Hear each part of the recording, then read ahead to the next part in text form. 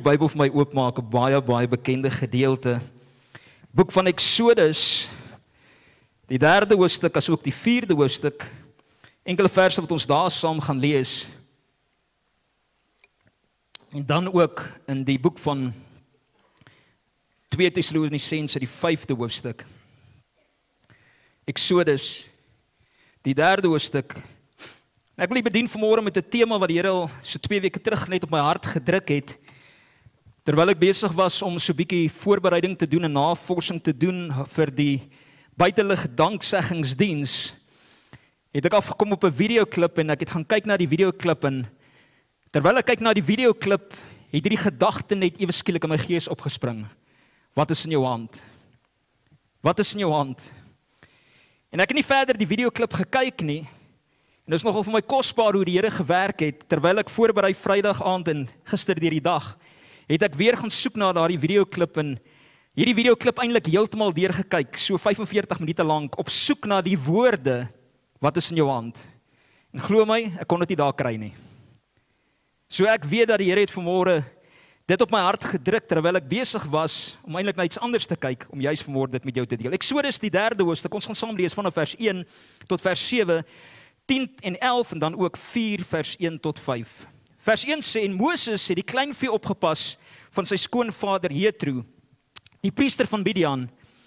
En toe hy die kleinvee agter die woestyn gedryf het, kom hy by die berg van God by Horeb. Ek wil hê jy moet let hierop, Moses bevind hom in 'n posisie waar hy eintlik 'n skaapwagter is. Alright? En dis waarmee hy besig is dan om hierdie kleinvee in die woestyn te dryf en hulle dan agter die berg te lei. Vers 2 sê, daarop verskyn die engel van die Here aan hom in 'n vuurvlam uit die doringbos. En toe hy dit weer sien, brand die doringbos in die vuur, maar die doringbos word nie verteer nie. En Moses sê, laat ek tog nader gaan en hierdie groot verskynsel bekyk, waarom die doringbos nie verbrand nie. Toe die Here sien dat hy nuuskierig nader kom, roep God na hom uit die doringbos en sê, Moses, Moses, en hy antwoord, hier is ek. Ek wil vir 'n oomblik net gou pause. Dit nog aan my bygeval terwyl ek dit lees, dat Moses nie weet wat aangaan nie, hy verstaan nie die verskynsel nie, en dan sê die Bybel, hy het nuuskierig nader beweeg. En ek het onmiddellik die vraag gevra, ek wonder wanneer laas was ek en jy nuuskierig oor wat die Here mee besig is? Wanneer laas was ek en jy nuuskierig na meer van wat God mee besig is? Of is ons dalk vergenoegd met dit wat ek en jy al ervaar het van hom, of die bietjie wat ek en jy weet van hom? Die Engelse Bybel praat van, he stepped aside. Wat beteken, hy het sy normale gang een kant toe geskuif, en juist daarna toe beweeg om waar te neem wat God mee besig is. Net so ietsie, wat ek by jou los. Kom ons gaan aan, vers 5. En hy sê, moenie nader kom nie, trek jou skoene van jou voete af, want die plek waar jy op staan is heilige grond. Verder sê hy, ek is die God van jou vader, die God van Abraham en die God van Isak en die God van Jakob. Toe het Moses sy aangesig verberg, want hy was bevrees om God aan te sien. En die Here sê, ek het duidelik gesien die ellende van my volk, wat in Egipte is, en ek het hulle jammerklaagte oor die drywers gehoor. Ja, ek ken hulle smarte. Vers 10, gaan dan nou, dat ek jou na Farao kan stuur, en lei my volk, die kinders van Israel, uit Egipte uit. Eers lei Moses skape, nou moet hy volk gaan lei. Maar Moses het tot God gespreek, wie is ek? Dat ek na Farao sou gaan, en dat ek die kinders van Israel uit Egipte sou lei. Eksodus 4 vers 1 gaan daarby aan. Toe antwoord Moses en sê, maar as hulle my nie glo en na my stem nie luister nie, maar sê, die Here het nie aan jou verskyn nie, daarom vra die Here vir hom, wat is daar in jou hand? En hy antwoord, 'n staf. En hy sê, gooi dit op die grond, toe gooi dit op die grond, en dit het 'n slang geword, en Moses het daarvan voorgevlug. Toe sê die Here vir Moses, steek jou hand uit, en gryp dit aan die stert. Hierop het hy sy hand uitgesteek, en dit gegryp, en dit het 'n staf in die hand geword, sodat hulle kan glo dat die Here, die God van hulle vaders, die God van Abraham, die God van Isak en die God van Jakob aan jou verskyn het. Wat is daar in jou hand? Wat is daar in jou hand? Vra die Here vanmôre. 1 Tessalonisense 5 vers 16 en 18 sê, wees altyd dankbaar, bid sonder ophou, Wees in alles dankbaar, want dit is die wil van God in Christus Jesus oor julle.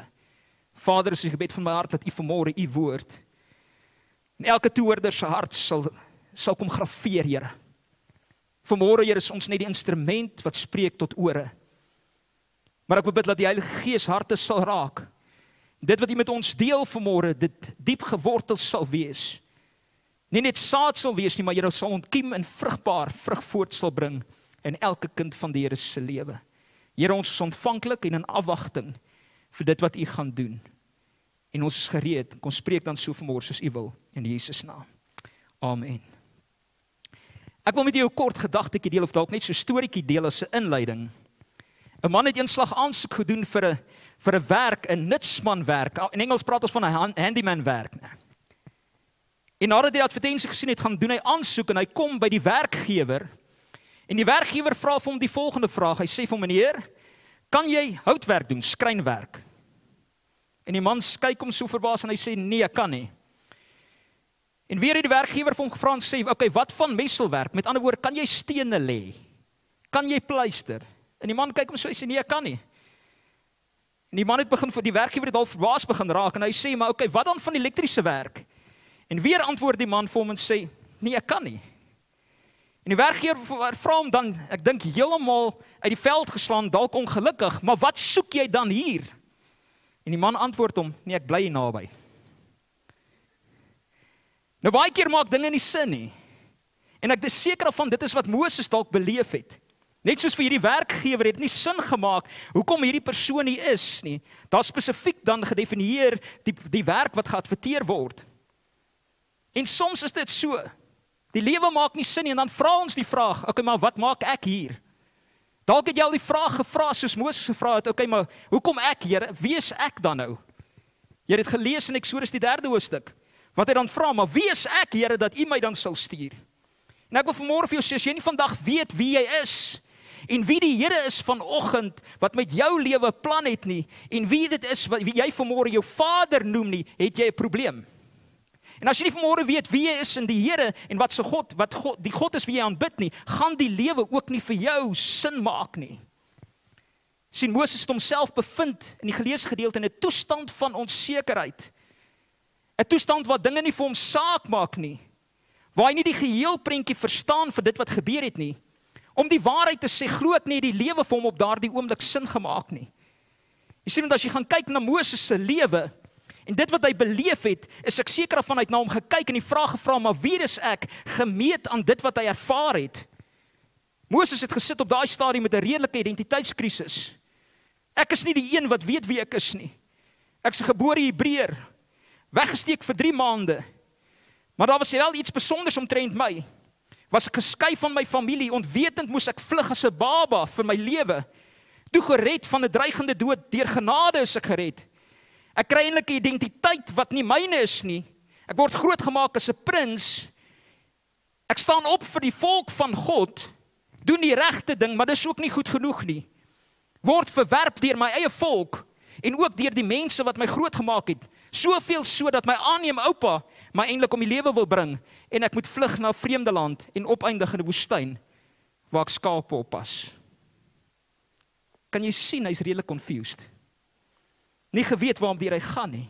Geen wonder dan, hy vra die vraag: wie is ek nie? Een van die grootste probleme wat ons as kind van die Here mee sit en waarmee die vyand ons geboeid hou of gevange hou, is die onsekerheid rondom ons identiteit in die Here. Want jy sien, hoewel ek en jy gered is, en ons weet die Here het my in jou siel gered, is daar soveel keer wat hy kom en sinspeel in jou gedagtes, dat jy nie is wie God gesê het, jy is nie. In Eksodus 3 vers 1 lei hy die skape. Maar wat jy sien, wat Moses nie verstaan nie, God het hom nie bestem om skape in 'n vreemde land op te pas nie. Kind van God, ek wil jy moet vandag verstaan. Jy mag jouself dalk bevind vanmôre in 'n hoedanigheid waar jy dalk voel al waarvoor jy goed genoeg is om die skape op te lei of die skape op te pas. Maar ek wil hê jy moet vanoggend verstaan, God het 'n groter plan met jou lewe. Amen. Glo jy dit vanmôre? God het vir jou meer in gedagte as wat jy dink. En jy kan nie vanmôre kyk na jou omstandighede en dit wat jy beleef het en dit jou identiteit maak nie. Jy is nie wat die wêreld sê nie, jy is nie wat jou verlede sê nie, jy is wat God sê jy is. En is tyd dat ek in ons persepsie sal regkry rondom dit. Wat jy sien, ek wil hê jy moet verstaan vanmôre, God sê, ek het jou nie geroep om skaap in 'n vreemde land op te pas nie. Ek het jou gered van die mag van die sonde en die dood, om 'n instrument vir my heerlikheid te wees. Ek weet of jy gereed is vanmôre daarvoor nie.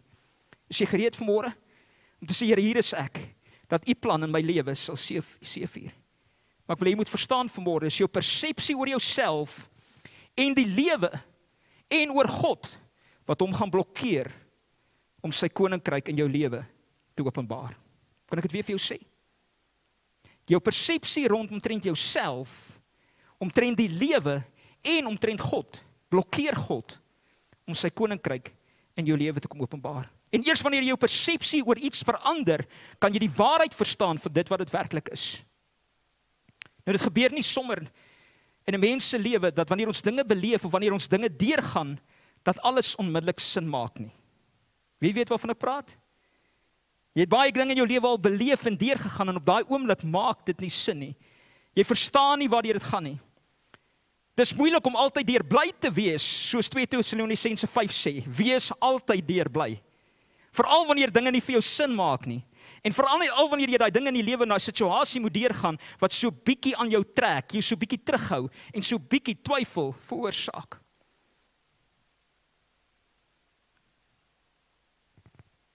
Dis dan juis wat ek nie altyd die hand van God sien in dit wat ek deurgaan nie. En miskien is die vraag vanmôre, maar hoe kry ek dit reg? As die Bybel dan sê, wees altyd deur bly, bid sonder ophou, wees altyd deur dankbaar. Hoe kry ek dit reg as ek myself vanmôre kan vereenselwig met 'n Moses, wat eintlik confused is deur die dinge wat ek beleef het? Ja, ek hoor God het vir my 'n ander plan in my lewe. Maar ek beleef dit nie, ek sien dit nog nie, ek ervaar dit nog nie, want dit maak nog nie vir my sin nie.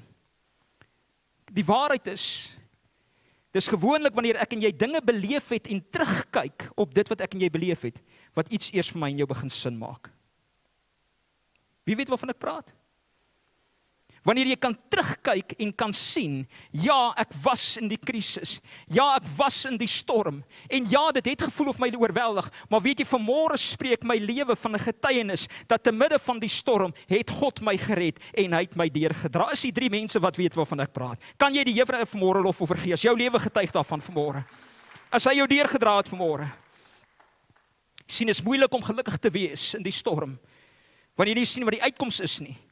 Maar wanneer jy in die storm gaan terugkyk, dan sal jy God in alles sien. Moses, dis moeilik wanneer jy kyk na elke faset van jou lewe, of dit wat jy beleef het, om God hierin te sien. Maar wanneer jy kan terugkyk en holisties daarna kyk, gaan jy sien wat God se hand is, en sy plan is vir jou lewe. Jy sien, wanneer die Bybel kom en hy sê, wees altyd deur bly. Hoe lyk dit om bly te wees? Ek het die ander dag het ek so 'n videoklip gesien wat iemand gevra het, wie's bly hierso? En 'n klomp mense het hulle hande opgesteek. Toe sê dit dalk net vir jou gesig ook, dat jou gesig kan hoor, jy sê jy's bly. Want jy sien, blydskap is eintlik 'n emosie. Emosie praat van 'n ervaring of 'n gevoel wat in my onderbewussyn lê, wat eintlik invloed het op my hele funksionering. Hallo? Het julle al die Bybel, die skrif gelees wat sê, soos die mens in sy siel bedink, so is hy? Sielsdimensies praat van jou wil, intellek en emosies. Met ander woorde, jou optrede is 'n uitvloeisel, hoor gou mooi, jou optrede is 'n uitvloeisel, jou optrede is 'n direkte uitvloeisel van dit wat in jou kop aan die gang is. Hallo? Moenie worry oor die reën nie, Philip kan die klankharder stoot, ons plan nie te veel oor nie. So met ander woorde, wanneer ek blydskap het wat 'n emosie is, sal dit my lewe beïnvloed sodat my lewenswyse en optrede daarvan sal spreek. Ons verstaan wat blydskap beteken. Ja, ons weet nie altyd hoe om te leef en te wys nie. Die tweede gedeelte van daardie skrif sê, bid altyd. Dit ken ons baie goed. Hallo? Veral as dit moeilik gaan. Dan weet ons baie gou om die Here aan te roep, né? Bid altyd deur. Maar die derde gedeelte van daardie skrif, o Vader, wees altyd deur dankbaar. Nee, ons weet om dankbaar te wees wanneer dit goed gaan. Maar wie van julle het al dankie gesê wanneer dit nie so goed gaan nie? Wanneer die probleme opduik? Wanneer die stryd daar is? Wanneer jy papwiel kry langs die pad? Wanneer die kar skielik breek? Wanneer jy ewe skielik daai munisipale rekening kry waarvoor jy nie begroot het nie? Kom aan. Jy sien, wanneer ek in 'n situasie is, maak dit nie sin nie. Maar die Bybel sê, wees altyd bly. So al breek die kar, wat moet ek wees? Kom aan. Ja, ek weet om te bid wanneer die kar breek. En asseblief, Here, moenie van my verwag om dankbaar te wees as daai kar breek nie, of as hy munisipale rekening kom nie. Maar dan sê die Bybel, dit is die wil van God oor julle in Christus. So dis God se hartklop vir my en jou, om altyd bly te wees, ja, altyd te bid en altyd dankbaar te wees. Maar jy sien, ek wil hê jy moet verstaan vanmôre, dat hierdie is juist die sleutel vir my en jou, om te kom op 'n plek, en alhoewel jy jouself bevind in 'n situasie, waar iets nie sin maak nie, dat dit jou sal lei om te kom op 'n plek, om God se hand steeds in dit te sien, wanneer dinge nie vir jou sin maak nie. Hoor jy wat ek sê? Jou blydskap in die Here, sê die skrif, is jou beskutting.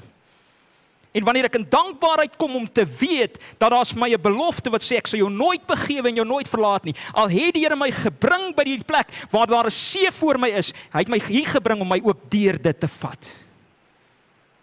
Dat is vanmôre die kosbare wete wat ek en jy het om te weet. God gaan jou nie bring op 'n plek, as jy jou nie ook deur dit gaan vat nie, amen. Maar jy sien, soms het ek en jy die geneigtheid om so vas te kyk in die omstandighede, dat ons nie God eerste stel, selfs dan nie. Ja, ons stel hom eerste in die sin van gebed, maar ons stel hom nie eerste in lofverheffing, in dankbaarheid, selfs vir dit waarin ek onsself bevind nie. Vanmôre die vraag, wat het jy in jou hand? Jy gaan my dalk vra, maar hoe kom ons hierby uit? Miskien moet ek dalk eerder vra, wat het jy in jou hart? Sien, die Bybel sê, waarvan die hart van vol is, en almal is doodstil. Julle ken daai spreekwoord baie goed. Dis nie net 'n spreekwoord, dis eintlik 'n skrif in die Bybel, hoor. Waarvan die hart van vol is? Kom aan, waarvan die hart van vol is? Maar laat ek nou net daai munisipale rekening kry, dan is dit al wat jy hoor. Van hoe sleg is hulle. En hoe ek benadeel word. En hoe hierdie omstandighede besig is om my onder te doen. Wees altyd bly. Sien, vanoggend wil God vir my en jou vra, wat is in jou hand? Wat is in jou hand? Wat is in jou hand? En ek wil hê jy moet verstaan vanmôre, wanneer God wat alwetend is vanmôre vir my en jou 'n vraag vra, is dit nie omdat hy nie weet nie. Hy vra dit sodat jy kan besef wat jy in jou hand het. Is jy by? Kom ek verduidelik dit eerder so vir jou. Wie van die mammas weet hierso dat jy vra vir jou kinders 'n vraag, soos byvoorbeeld, het jy jou bed opgemaak? Nou is die van die jong meisies agter wat smaal, hulle weet waarvan ek praat, né? En dan wonder jy, maar hoe weet my ma ek het nie my bed opgemaak nie? Okay, daar's 'n gift wat kom wanneer hulle eendag geboorte gee, hoor. Okay, en dit is liewe Jesus kinder by hulle. Het jy jou tande geborsel? En wanneer 'n ouer dit vra vir 'n kind, is dit nie omdat die ouer iets daar wil uitkry nie. Die ouer wil die kind kry om iets te bereik wat nodig is vir hom. Hoor jy my? So wanneer God vanmôre vir jou vra, wat is in jou hand, is dit nie omdat hy nie weet nie, dit is vir jou om te besef wat in jou hand is. Vir jou om tot 'n werklikheid te kan kom in jou eie lewe, van dit wat jy in stoor het. Ek dink as ons dit anders sou kon vra vanmôre, as die Here dit anders sou gestel het aan Moses, sou hy gesê het, Moses, weet jy werklik wat in jou hand het? Weet jy werklik hoe ek dit sien, dit wat jy in jou hand het? Weet jy werklik hoe ek dit sien? Die probleem is, Moses het gelei aan 'n baie gevaarlike siekte. Jy het dit dalk nie geweet, ek gaan nou vanmôre vir jou wys. Die probleem is, baie kinders van die Here ly aan daardie siekte. In Engels praat ons van selective amnesia. In Afrikaans, selektiewe vergeetachtigheid. Hulle onthou glad nie al die goeie dinge wat die Here gedoen het nie. Maar hulle kies om te onthou en te praat net van die sleg wat hulle beleef het. Ken julle sulke mense? Jy moet nou pas op om jou kop te skud, né? Miskien moet ek dalk so vra, wie van julle, okay, jy hoef nie jou hand op te steek nie. Dis ons. Dis ons. Ons ly aan selektiewe vergeetachtigheid. Ons vergeet van 1000 goeie dinge, wat ons elke dag beleef, en al waaroor ons praat, is daai een slegte dingetjie, wat ons voel, die mat onder ons uittrek. Dan hoor julle, Mornè, jy verstaan nie. Ek het gedog ek gaan dood, ek het amper nie gemaak nie. Jy verstaan nie hoe erg dit was nie. Die gout in my klein twinkie, ek het gedog hulle gaan my voet amputeer. Ek het al gesien hoe loop ek glad nie meer nie. Mornè, dis verby met my. My finansies gaan dit nooit meer maak nie. Ek wil jou verseker, ek het glad nie daarvoor begroot dat die batterye die kar ewe skielik moet gaan nie. Dis verby met my. En toe kom die kinders ook nou nog in hulle skoene het wraggies geskeer. Ag, weet jy, dit gaan sleg, want dinge is nie meer soos in die ou dae nie. Die skoene het gehou, kyk, daai taffies was taffies gewees. Okay? Mamma het nie skoene gekoop om die skoene geskeer het nie. Hulle het skoene gekoop om die kinders dit weggegooi het, want sy skoene voete het te groot geword en die skoene wou nie skeer om nuwe skoene te kan kry nie. En die lewe is net vreeslik. En al wat ons uit ons mond uitkom, en eintlik al wat ons in ons hand het, is die struggles en die challenges van die lewe. Dan wil die Here vanmôre vir jou vra, is dit al wat jy in jou hand het? Is dit al wat jy in jou hand het? Of sien jy net vanmôre, dat al wat ek in my hand het, is eintlik 'n staf? Moses, wat het jy in jou hand? Ek wil dit vanmôre vir jou goeie nuus. Jy het dit tot hier toe gemaak, hoor. Dit het jy ook al beleef, het jy dit gemaak tot hier toe. En jy gaan dit ook verder maak. You survived it. But it depends on how you will react and what you see in your hand. Yeah, how you can experience that. Miskien is dit nodig dat jy vanoggend moet hoor, dat dit wat jy in jou hand het, al is dit hoe klein, en of al sien jy dit as niks van belang nie, is dit vanmôre in God se oë 'n teken of 'n instrument wat gaan spreek van sy heerlikheid. Sien, Moses het gedink dat dit wat in sy hand sien is net 'n staf. Dit wat niks van waarde is nie. Maar dit wat hy gesien het as niks van waarde nie, getuig later van God se heerlikheid. Is dit nie dieselfde staf wat hy oor die waters uitgesteek het en die waters het gekloof nie? Is dit nie dieselfde staf wat hy weer oor die water uitgesteek het en die vyande is vernietig nie? Maar toe God hom vra, wat het in jou hand, het hy dit net gesien as 'n eenvoudige staf. Net 'n staf. Dis net 'n staf. Dit spreek eintlik van waar ek is, van wie ek is. Ek is net 'n skaapwagter. Hoekom ek, Here? Wie is ek, Here? Al wat ek het is hierdie staf. Wat is dit wat jy in jou hand het? Miskien is dit juist dit wat ons vashou, wat ons toelaat om ons identiteit te bepaal. Miskien moet jy vanmôre net jou hande so vir 'n oomblik voor jou gesig hou. Net vir 'n oomblik, kyk bietjie na jou hande. En jouself die vraag vra, waarvan spreek hierdie hande? Waarvan spreek hierdie hande? Vanmôre is daar dalk tekens, verletsels van hardwerk. Miskien vanmôre kyk jy na jou hande en sê, maar weet jy, as ek na my hande kyk, is dit eintlik leeg, want ek het niks nie. En vanmôre kan jy kyk na die hande en sê, Here, hierdie hande, as ek kyk na wat alles hierdie hande aangeraak het en wat hierdie hande gedoen het, spreek dit vanmôre met dankbaarheid van God se grootheid in my lewe. Jy sien, dit hang af van hoe jy dit gaan sien, wat jy in jou hand het, wat gaan bepaal hoe God se heerlikheid geopenbaar gaan word. Is jy by? Wat het jy in jou hande? En ek wil vanmôre vir jou sê, ongeag hoe klein, even a little is much when God is in it. Weet jy dat Dawid het net 'n slingervel gehad en 5 klippies? Was dit baie? Selfs Saul en sy manskap het dit gesien as minderwaardig, maar Dawid geweet, in God is dit meer as genoeg. Elia kom by die weduwee en sê, maak vir my brood. Sy sê, ek het net 'n bietjie meel en 'n bietjie olie vir my en my kind te sorg, en daarna gaan ons sterwe. En hy sê, dis genoeg wanneer jy dit aan die Here wy. Is jy by my? Jesus sê vir sy disippels, gee vir die skare kos. Hulle sê, Here, ons het niks nie. Wat het julle? 5 brode, 2 vissies. Die Here sê, dis genoeg, wanneer jy dit vir die Here gee. Ek weet nie wat jy vanmôre in jou hand het nie. Ek weet nie wat se probleem jy vanmôre in vaskyk wat op jou hand lê nie. Maar selfs dit in die hand van die Here is genoeg vir God om sy koninkryk in jou lewe te kom openbaar. Kan ek dit vir jou bewys? Jy sien, God kom en hy sê vir Moses, dit wat in jou hand het, is genoeg. Al sien jy dit net as 'n staf. Maar jy sien, jy het nodig om vanmôre iets te verstaan.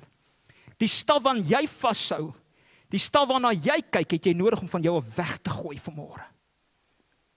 Daar's 'n geestelike waarde in mense. Want Moses hou vas aan hierdie staf, 'n teken van waarna hy homself sien as net hierdie skaapwagter, 'n teken van sy beperktheid, 'n teken van sy onvermoë.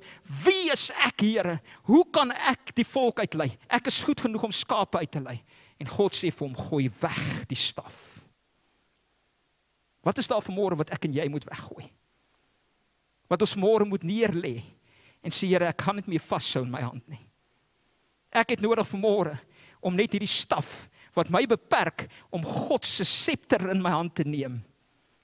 Ek het nodig om dit vanmôre weg te gooi. Want ek wil jy moet dit verstaan.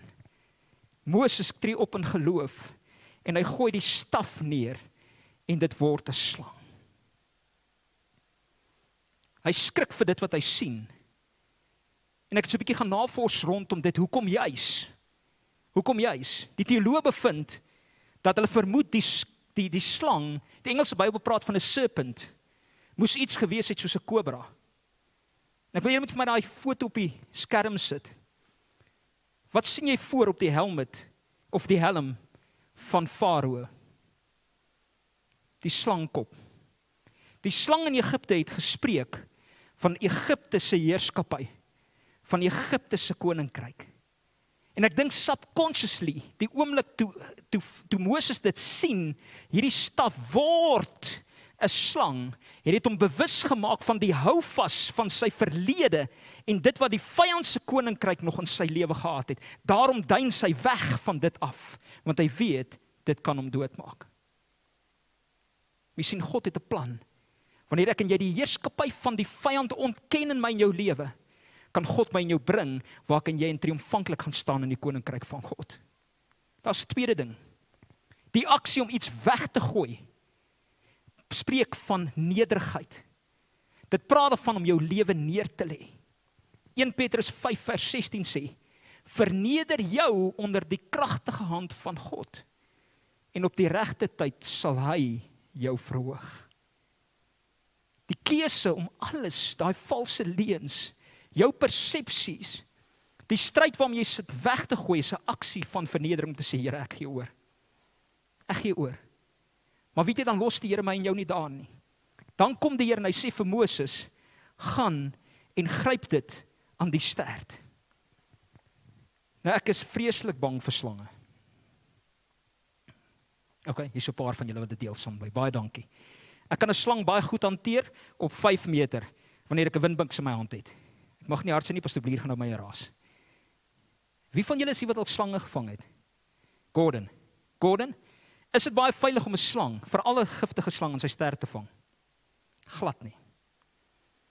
Dis sekerlik een van die mees gevaarlikste dinge wat jy kan doen, is om 'n slang aan sy stert te wil gryp. Inteendeel, moet jy so gou as moontlik sy kop onder beheer kry. Want as jy sy stert in jou hand het, kan hy nog terugpik en jy's nog steeds in die moeilikheid. En ek verdink, Moses het dit geweet en daarom het dinge nie vir hom sin gemaak nie. Maar die betekenis agter dit sê God eintlik indirek vir hom, jy het nie nodig om staat te maak op jou vermoë om beheerskappy uit te oefen nie, op jou vermoë vir oorwinning nie. Trust my net. Trust my net. Al sê die Here vanmôre vir my en jou dinge, hoe om dit te hanteer, daai omstandig in jou lewe te hanteer, dit wat jy in jou hand het te hanteer, en dit maak nie vir jou sin nie. Al wat die Here vanmôre vir jou sê, trust my net. Jy het net nodig om in geloof uit te steek. Al sê jy, dit gaan nie saam maak nie, dit gaan nie werk nie, hierdie slang gaan my pik. Trust God net op dit wat hy vir jou sê. En jy sal sien, Die staf wat jy gesien het as 'n teken van jou verlede, jou beperking, word 'n scepter in jou hand. Sien, die Hebreëse woord vir die staf en die Hebreëse woord vir 'n scepter is presies dieselfde woord. En ek het iets verstaan toe ek dit sien. Dat eers sien Moses dit, voordat God betrokke was, net as 'n wandelstaf. As 'n staf van sy beperking. Maar die oomblik wanneer toe hy dit vir God gee, word dit 'n scepter van God se heerskappy in sy lewe. Kom aan. Kan jy verstaan vanmôre wat God besig is met jou? Wanneer dit wat in jou hand is gaan oorgee, gaan God jou 'n scepter van die heerskappy in die koninkryk van God gee. Wat is in jou hand? Wat is in jou hand? Wat het jy wat jy vanmôre bring voor die Here? Miskien is dit tyd dat jy moet leegmaak, let go van daardie beperkings in jou lewe. Sien, God het klaar alles wat jy nodig het om sy koninkryk in jou lewe te openbaar, reeds binne jou bereik gebring. Dit hang of ek en jy dit gaan aangryp vanmôre. Ek wil hê jy moet vir my die tweede foto opsit asseblief. Wat sien jy? Wat sien jy? Wil jy met vir 'n oomblik net kyk na daai foto en net 'n bietjie daaroor dink, wat sien jy? Wat is dit wat jy sien? Sien, wanneer ek daarna kyk, sien ek dalk armoede. Wanneer ek daarna kyk, sien ek dalk swaar kry. Wanneer ek daarna kyk, sien ek dalk moedeloosheid. Wanneer ek daarna kyk, sien ek dalk behoeftigheid. Totdat Moses gekom het op 'n plek waar hy God gevat het wat God sê, is dit hoe hy dit gesien het. Vasgekyk in dit wat ontbreek, in die probleme wat hy moet face, aan die journey. Maar totdat hy dit vervang het met die waarheid van dit wat God sê, wat eintlik daar wys. Want jy sien, hoewel daardie hande spreek van letsels, nie veel daarin nie, is daar iets wat spreek ook van God se voorsiening. Wat spreek van God se goedheid en God se genade. En is die vraag vanmôre, wat het jy in jou hand? Hoe sien jy dit wat jy in jou hand het? Sien jy vanoggend net letsels, tekens van stryd, van dit wat ontbreek, of is jou hande vanmôre eintlik 'n bewys van God se goedheid en van sy voorsiening? Net so terloops. Interessante feit wat ek raak gelees het oor die naweek is, dat die teoloë en navorsers bevind, dat 65% van dinge wat ek en jy beleef, of kom ek draai dit om, net 35% van dinge wat ek en jy beleef en deurgaan, is deur ons eie toedoen. 65% van dinge wat ek en jy beleef, is omdat God dit toelaat in my en jou lewe. En ek weet nie of jy dit verstaan nie, maar God het net een plan vir jou lewe, en dit is dat sy koninkryk sigbaar sal word in jou lewe. So al laat hy dinge toe in jou lewe, is die plan daarvan, al is dit iets wat ek en jy as negatief beleef, 'n geleentheid vir God om sy koninkryk te kom openbaar. Wat is dit wat ek in jou hand het? Ek wil hê jy moet hoor wat skryf Dawid in Psalm 50 vers 14. Wat is dit wat God verwag? Miskien moet ek dalk eers die vraag vra. As jy kyk na daardie hande, sit hom weer vir my terug daar asseblief julle. Na daardie hande, is dit wat ek vir God bring? Wanneer ek voor die troon van God kom, bring ek net my probleme? Bring ek net my tekorte? Bring ek net my behoeftes? Of kom ek voor God en bring aan hom die offer van my hande? Dit wat ek het om te offer, dit waarvan hierdie hande getuig. Hoor wat sê Psalm 50. En ek gaan vir jou die Passion Translation, gaan ek vir jou lees. Hulle sit op my op die bord, 14 en 15. Why don't you bring me the sacrifice I desire? God is asking, wat is in jou hand? Wat is dit wat jy bereid is om te offer? Why don't you bring me the sacrifices I desire? Bring me your true and sincere thanks and show your gratitude by keeping your promises to me, the Most High. Honor me by trusting in me in your day of trouble. Cry aloud to me and I will be there to rescue you. Wat is die offer wat God vanmôre van jou verwag? Ons klaagliedere? O Here, ek het nie. Of soek hy lofliedere van dank, wat sê, al bevind ek my in hierdie situasie, God said, He will never leave me nor forsake me, so thank you Lord for your blessings on me. Al sien ek dit nog nie, al verstaan ek nog nie, al maak dit nog nie sin nie, U het my hier gebring, U gaan my ook hier deurdra. Wat is dit wat ek en jy vanmôre bring as 'n offer voor die troon van die Here? Jy sien wat God vir my en jou sê vanmôre, dit wat God begeer, is 'n hart van dankbaarheid. 'n Hart van dankbaarheid. Wat is in jou hand? Wanneer laas ek en jy dankie gesê, selfs vir die challenges? Want weet jy wat? En ek sê dit weer, die uitdagings in jou lewe is 'n geleentheid wat God soek, wat hy toelaat om sy koninkryk in jou lewe te openbaar. Maar dis jou toenadering en hoe jy dit gaan hanteer, wat hom die geleentheid gaan gee om te doen. Wat is dankbaarheid? Wat is dankbaarheid? Ek gaan begin klaarmaak, amper daar. Wat is dankbaarheid? Ek wil jy moet verstaan vanmôre, dis nie die goeie maniere wat ek en jy geleer is om dankie te sê nie. Ek het dit laas week vir jou gesê daar buitekant, jy kan dankie sê sonder om dankbaarheid te betoon.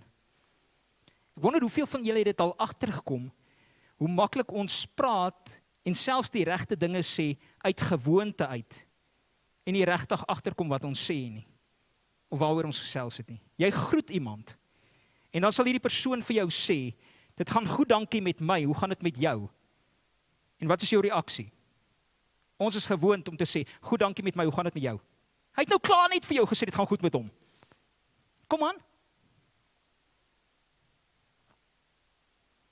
Of laat hy nou net iets sê, op 'n manier jou groet, wat nie geleentheid skep vir daai reaksie van, dit gaan goed met my, hoe gaan dit met jou nie, dan weet jy nie wat om te sê nie. Want ons is gewoonte dinge geleer. Hoeveel keer het ons dankie gesê, uit gewoonteheid, of omdat dit goeie maniere is? So om dankie te sê, is nie noodwendig dankbaarheid nie. Ons het nodig vanmôre wat om te verstaan, wat is ware dankbaarheid teenoor God, te midde van alles. Al staan ek net met 'n staf in my hand, wat spreek dalk van challenges wat ek belewe, wat is dankbaarheid? Dankbaarheid is die gesindheid van waardering, hoor mooi, dis die gesindheid van waardering, om waarde aan iets te eg. Mense, hoeveel waarde ek en jy vanmôre aan God?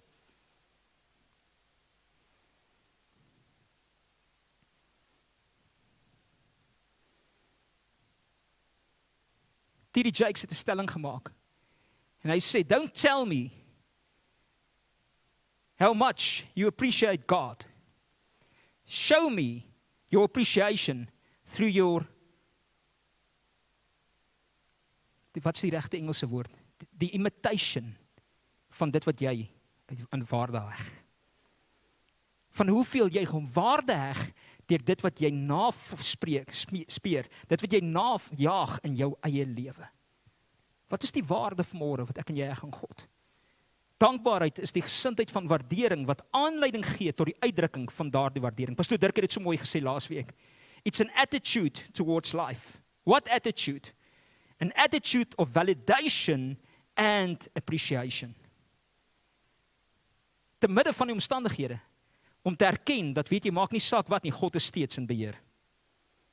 En dit te waardeer, al sien ek nog nie die uitkoms nie, dat hy my gaan deurdra en vir dit wat hy gaan doen. Dis 'n gesindheid van dankbaarheid wat deel word van ons lewe, wanneer ons ten volle besef wat God vir ons uit genade gedoen het, en dit ons dryfkrag word om elke dag vanuit dankbaarheid, hoor mooi, elke dag vanuit dankbaarheid te leef. Ek en jy weet om dankbaar te wees wanneer dit goed gaan.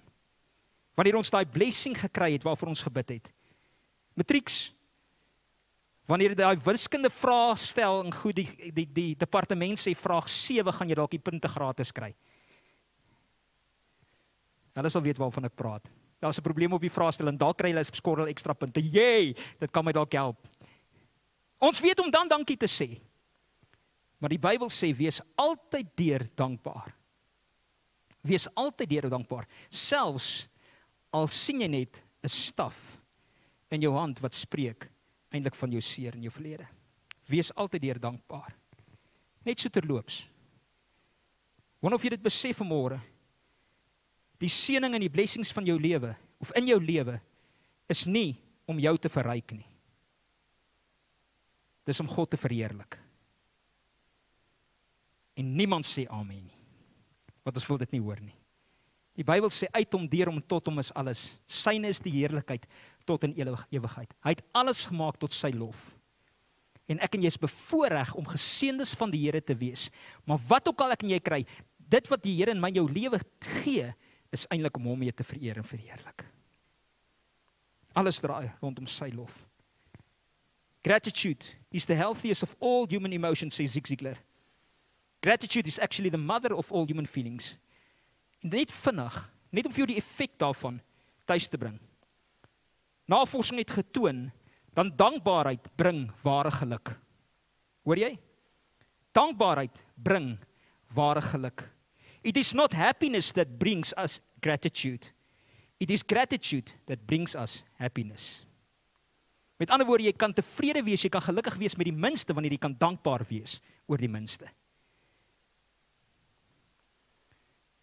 Navorsing het bewys, dankbaarheid verminder depressie, stres en angs. Ek gaan nie al die detail, die bewysing goed vir jou gee nie. Jy kan dit gaan navors, ek wil jou uitdaag. Dankbaar bevorder diensbaarheid. Dankbaarheid bevorder fisiese gesondheid en verbeter slaappatrone. Wie van julle tel 'n klomp skape voordat jy moet gaan slaap? Kom aan. Begin jou seëninge tel. Wie van julle tel al die stryd en die challenges, en ek moet nog dit doen, en ek moet dit doen, en die budget klop nie, en ek moet nog dit betaal, en ek moet nog dit betaal, en dan hoop jy eventually om aan die slaap te raak. Begin die blessings tel, en dit wat God reeds vir jou gedoen het, want weet jy wat, elke ding wat die Here vir jou gedoen het, maak nie saak hoe klein nie, is eintlik 'n getuienis en bou op tot geloof, om jou te versterk vir dit wat God nog gaan doen. Maar as jy dit nie so gaan sien nie, gaan jy God blokkeer om sy koninkryk te openbaar, deurdat jy in ongeloof gaan optree. Hoe gaan ek dit nou maak? Kom aan. Dankbaarheid verander jou uitkyk op die lewe. Maar weet jy, daar's iets wat vir my mooier is as dit. Psalm 100 sê die volgende, 100 vers 4. Hy sê, gaan sy poorte, die Engels praat van, enter his gates with thanksgiving. Dankbaarheid bring my in die teenwoordigheid van God. Maak nie saak hoe swaar dit gaan nie. Begin dankie sê. En jy sien hoe jy in die teenwoordigheid van God in beweeg. En hoe jy God in die teenwoordigheid van jou probleem inbring. Dankbaarheid. Wat het jy in jou hand? Wat is dit wat jy offer? Nee, Here, ek het net 'n staf. Ek gaan vinnig wees. Ek is klaar. Die mees belangrikste is, dankbaarheid verheerlik God. Dankbaarheid help ons. En jy kan na die tyd die skrifte by my kry, die slides by my kry. Ek wil klaarmaak, ek gaan nie baie tyd absorbeer nie. Dankbaarheid help ons om God te sien in alles. Al maak dit nie sin nie. Dankbaarheid plaas ons vierkantig in God se wil. Dankbaarheid bring vrede. Dankbaarheid trek ons nader aan God. Dis dankbaarheid wat tevredenheid bewerk. Dankbaarheid verdiep ons geloof. Dankbaarheid lei tot ware vreugde. Dankbaarheid trotseer en weerlê die leuen van die Satan. Jy sien, die vyand kom en vertel vir jou, jy gaan dit nie maak nie. Maar wanneer jy in dankbaarheid God begin loof vir dit wat hy reeds gedoen het, gaan dit omsit in 'n lofverheffing waarin jy die vyand gaan vertel hoe groot jou God is wat jou reeds gebring het tot waar jy nou is. Dankbaarheid trotseer die leuns van die vyand. Dankbaarheid waak teen afguns.